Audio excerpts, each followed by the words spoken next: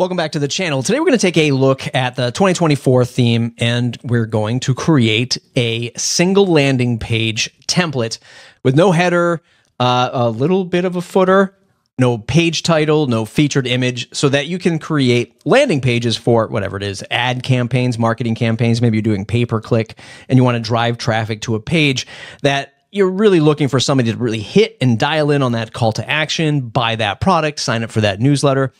I love landing pages like the wpminute.com/subscribe. It's a verbal call to action I have in my podcast and my videos that once somebody visits that page, really the only action there is to subscribe to the newsletter. Maybe I have the podcast, but I think it's just the newsletter right now.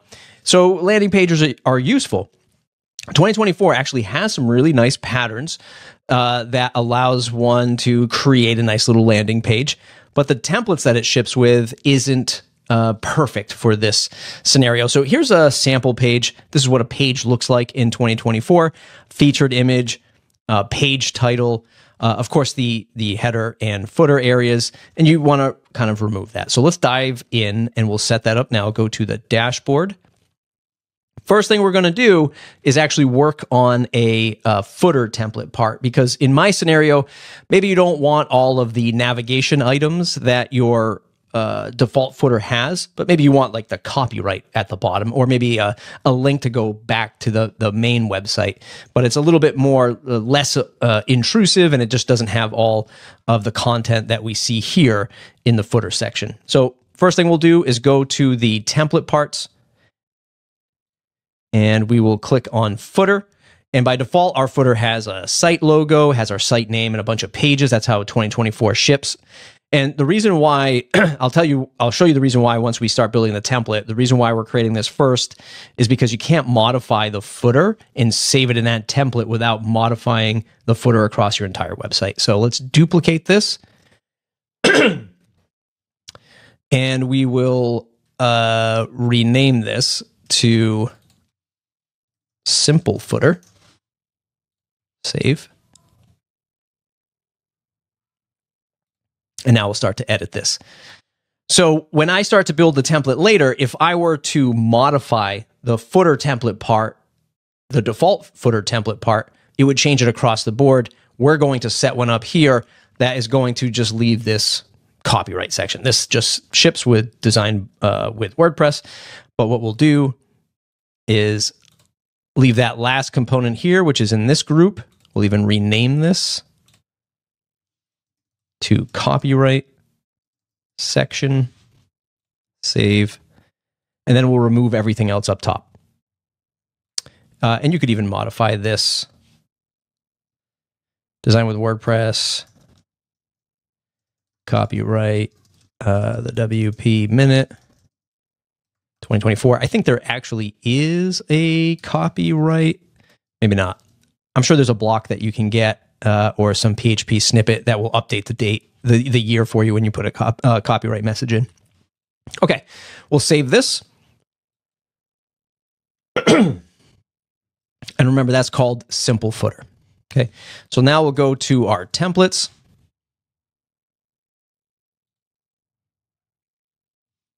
And we'll look at the page templates that we have.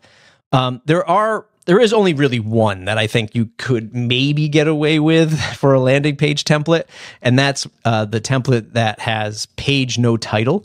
So you can see here in this sample section, it just doesn't have a featured image or a page title, and you could assign that as your landing page, but probably not the best for the scenario that we're going for.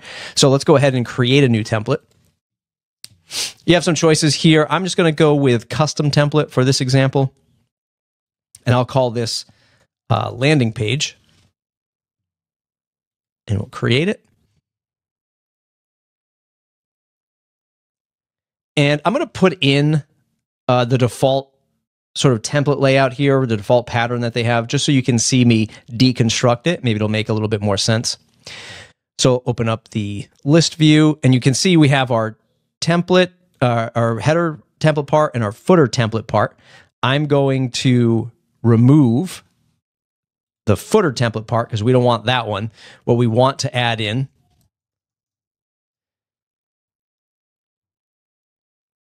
is a template part, choose, and we want our simple footer. I see it there, but I'm going to show you when you search simple footer, and we'll put that in. Now, this is the one that we modified. There's design with WordPress, copyright the WP Minute 2024. And remember, it's only going to appear on this landing page template, not across our entire website. Back to the list view. We're going to get rid of the header template part, but let me just deconstruct some of this for you. So in these groups, you'll notice that we have a couple of spacer blocks here, our post title, and our featured image. We want to get rid of this, so I'm going to go ahead and just delete these. And just one thing to just pay attention to. This is very simple and maybe pretty obvious to some, but just by deleting the post title and featured image, we still have the spacer block here. We want to get rid of that, because when we delete the header template part, we'll still have a space, and that's totally up to you. It depends on what kind of design you're looking for with your landing pages. And I'm going to leave this here for a moment because I'm going to demonstrate it later, but I just want you to be able to visualize, hey, like, where do I want a separation? Do I want some space between where the content begins and the top of the website? Totally up to you on how you want to design that. Now, also, we're going to save the landing page. By default, the 2024 content area, it's fairly narrow. And what you might want to do, and I'm just going to show you this as an option, some landing pages, maybe you don't want it to look like a typical page or a typical blog post. Then you don't want to go crazy and make it look totally different from your site. But oftentimes, maybe you want to bump up the width. You want to put in more graphics. Maybe you want to put in 3 testimonials, horizontally across the page. I'm just going to show you that you can adjust that on a per template basis. We'll bump it up to, let's say, 1,000 pixels wide. It gets much wider than it was before. Maybe even 960 is a better width for something like that. So you can just see that we're applying the content width area to 960 pixels, and it's just a little bit wider from the rest of our site. Landing page, maybe you want some more content, a little bit more dynamic stuff happening, so this might fit the bill. You could make it full width across the board if you want as well. Totally up to you. So we'll save that. And now to demonstrate it, we'll go to our pages. So we'll go and create a page and apply this template. So we'll go to our sample page that we were looking at before. I believe that's what we were looking at before on the front end. If we preview this, this is a sample page set up with the default template. So sample page, featured image, paragraph. Now pay attention to how sort of narrow this content area is here. And all we have to simply do is, if we want to turn sample page into our landing page, we'll go to template, select that landing page template we just created, update. You can see that the content already dynamically changed. You'll still see your page title here in the back end, in the editor. Then we'll preview that. And now we have no more header. We have that new footer that we designed, which is super simple. And our content area is a lot wider. Now remember, we left that spacer block at the top of our template because, hey, it looks decent if your content is starting, it's enough room there and it reads really well. But if you were trying to do something like design a really unique, a really engaging landing page with a lot more patterns, especially the ones that 2024 gives you by default. So we'll go to patterns, all patterns. Like, for instance, I really like this RSVP pattern. I'm going to plop that in. It's pretty cool. So I have that also on my other website, Matt Report, and I use that as, instead of saying RSVP, it just says listen to the WP Minute, because I no longer publish the Matt Report right now, and I put a new sort of like AI generated image there. So I kind of like this pattern. I think it works really well, and depending on what you're trying to convey, I think it's pretty good. But look what happens when we leave the spacer block at the top. And now our spacer block leaves that space there. So maybe we wanted to connect that to the top of the browser window. All we would have to do is go back to our template and remove that spacer block so that it kind of fills in that gap. But other than that, this is a fairly straightforward and maybe very beginner level type of demonstration video today, creating a landing page. All we did was remove the header, created a header template part. We created a new footer template part to really simplify it.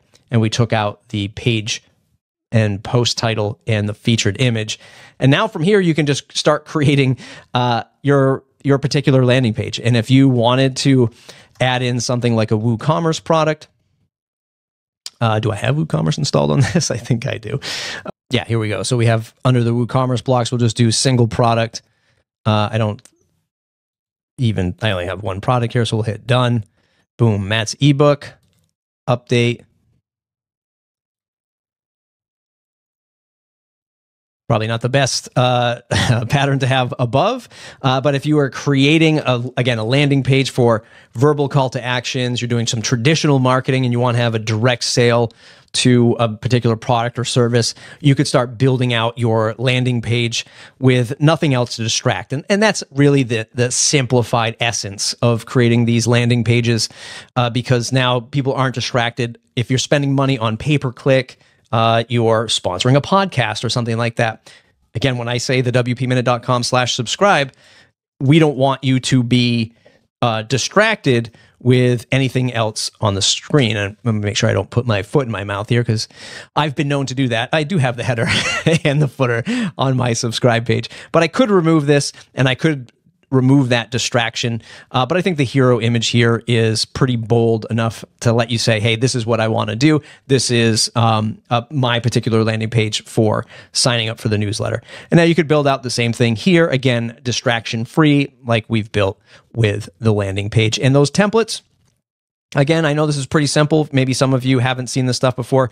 You can create as many templates as you want. You can create templates for, different landing pages, different types of landing pages, and you can just swap them out on a per page, per post basis, and really approach the situation that way. I would think about the larger structure of your landing pages. Again, do I want all my landing pages to not have a header? Do I want them all to have a particular footer? And you're not creating a landing page for every single page, but you want to think of it in a scalable way. Will 12 pages work with this template? Will another 12 pages work with this template instead? You can get pretty flexible when you start to build out the different templates with the different template parts and then applying them on a page-by-page basis. Let me know what you think. Are you using 2024 or using 2024 to sell stuff? You can check out the WooCommerce video I did, which was very simple. You can see here, products display great. I think the WooCommerce compatibility is 98% there. There are some little quirks, but I think for the most part, especially when you get into the site editor, but I think for the most part, that'll start to improve over time. I still like 2024. We're heading into halfway through March, and I like to say we're heading into April already. And, plans for 2025 are probably going to start creeping up really soon, but you can count on me to continue coverage for 2024 and 2025. Thanks for watching. Thumbs up if you like the video. Subscribe to the channel if you want more. And hey, if you want to do a one-on-one consultation with me, go to the fast track, the WPminute.com/fast. If you're working on a WordPress project, you're about to embark on a WordPress project, you have questions and you just want answers directly in a very professional setting, a one-on-one phone call with me, go to the WPminute.com/fast. 20 years of WordPress knowledge, running an agency for a decade, working in tech pretty much all my life. I can answer most questions for you. I'm not a coder, not a designer. I won't fix the site for you, but I can certainly point you in the right direction. Thanks for watching. We'll see you in the next video.